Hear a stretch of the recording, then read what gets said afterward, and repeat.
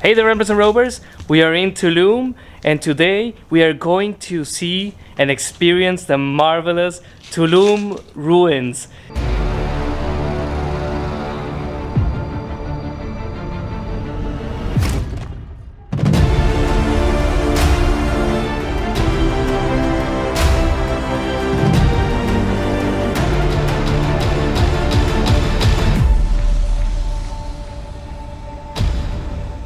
These are my absolute favorite ruins on the whole of the Yucatan Peninsula.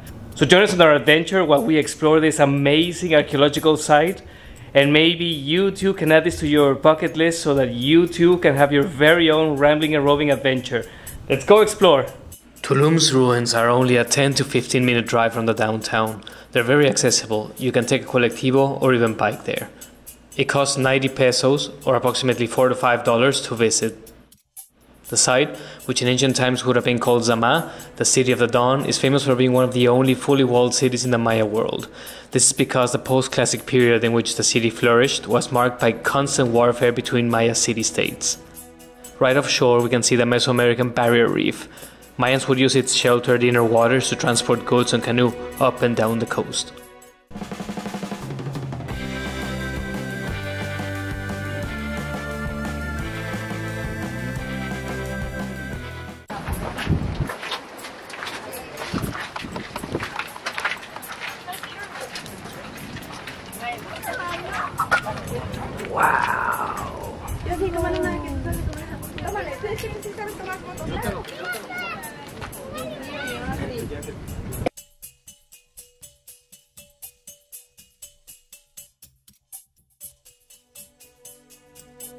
So these are your favorite ruins? Yeah, because like tropical. Have I finally converted you To a ruin lover? Yeah. Yeah, you've ruined me. Ruined. Oh my god, you're so clever. I just can't with you.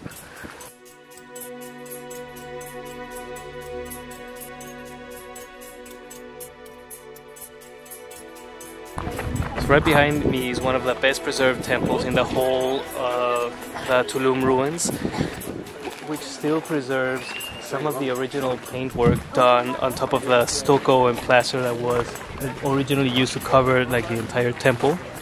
And right here behind me is this facial motif that is still really well preserved. You can actually still see some of the paintwork still on it. I mean, just the incredible amount of preservation despite the time, the weather, and just being so close to the ocean.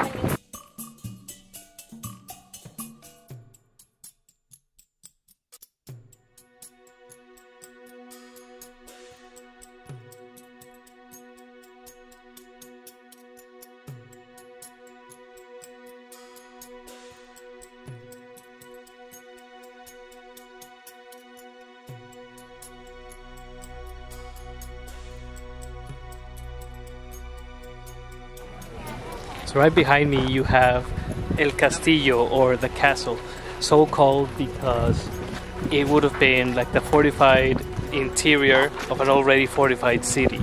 So the temples and structures around the main temple or palace would have provided protection from enemies that are coming over the wall. It's an impressive sight.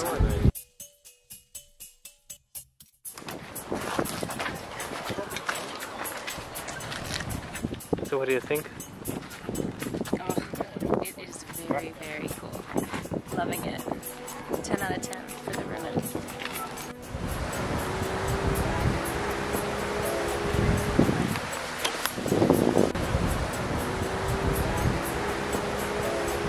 So right behind me here is the cove where the trading canoes would have come in from the ocean. So out there, we probably can't see it through the camera at this angle, but there are some breakwaters which delineate the coral reef that runs all the way south.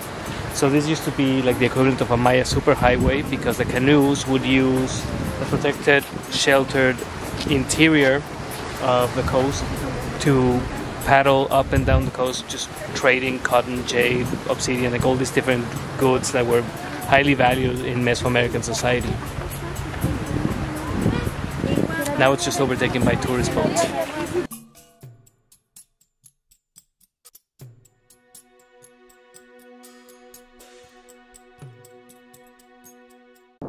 I think that because so little remains of the interior of the Tulum Ruins, like right behind me, like you just see like this space, but in reality this would have been like just clustered with buildings of all different materials, wood, stone, stucco, just carefully built, decorated, and it would have housed the elite part of the city with like the peasants living outside. I'm just thinking any others, even to this day, but I've always found Tulum particularly hard to imagine in the past because it's just mind-boggling to think that this city would have, how the city would have looked like, you know, like this ancient Mayan port city sitting on the side of the Mexican Caribbean. I mean, it's a place to come and let your imagination just take over. Like it really is. It's an exercise in being able to like put yourself in the past and just go back. Like that's why I keep like coming back to this site in particular, because it is just such a stimulating experience.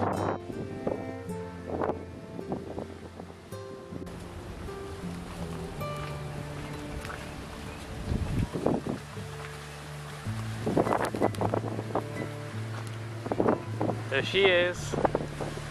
Hi. This is the Templo del Dios del Viento.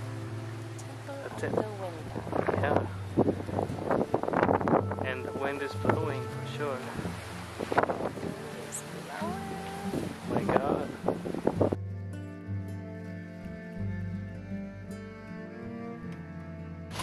So right behind me, guys, is the cenote that would have been here in the interior of the Tulum Ruins. So right above us, I mean you can't see it because of the rock, but there would have been, well, there is a temple that has access to this cenote. So cenotes are places of great power because they're portals into the underworld. Water is associated with the underworld, green, and the vegetation with our world. So this would have been a great place of purification, of religious and cultural significance, and also like a source of fresh water in case of a siege or a battle. It's important to have it within the walls because there are no other freshwater sources on the Yucatan Peninsula, so it would have been important for as a strategic resource to have, and also for the cultural and religious implications that it has.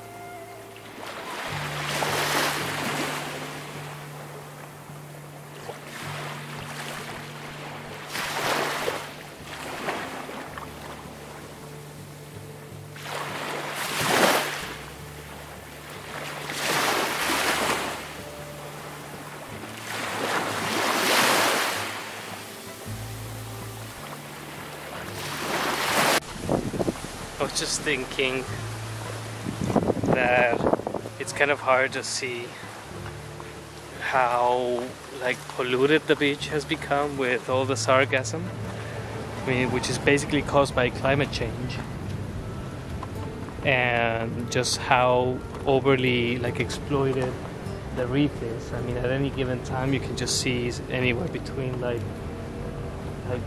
25 to 40 boats, I guess. I mean, it just cannot be good for the reef.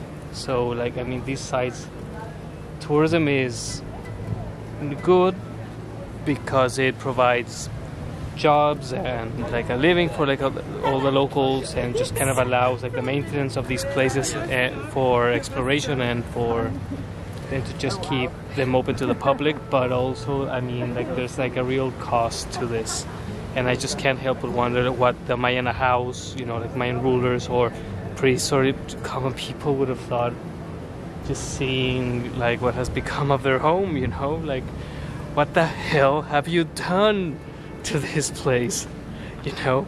Why is there seaweed all over my beach?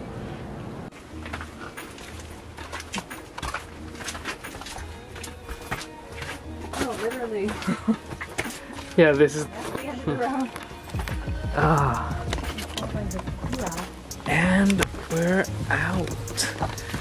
Oh my god, that was such a nice little thing to do, little trip. Gorgeous weather. Gorgeous ruin. I can't wait to get a cerveza though. Just go rest and just take in like everything that we saw, you know, just really like reflect on it. I don't know. I'm always like very meditative whenever we leave like ruins and stuff like that. I'm always just like very stimulated. You know, my imagination just keeps running even after we've gone. Something just stays with you, I guess, like after these like moments of just being in these ancient places. But cerveza, yeah, we'll get a beer. So don't forget to follow, like, and subscribe. And I'll get a water. She'll get a water, and I'll see you in the next video. Adios.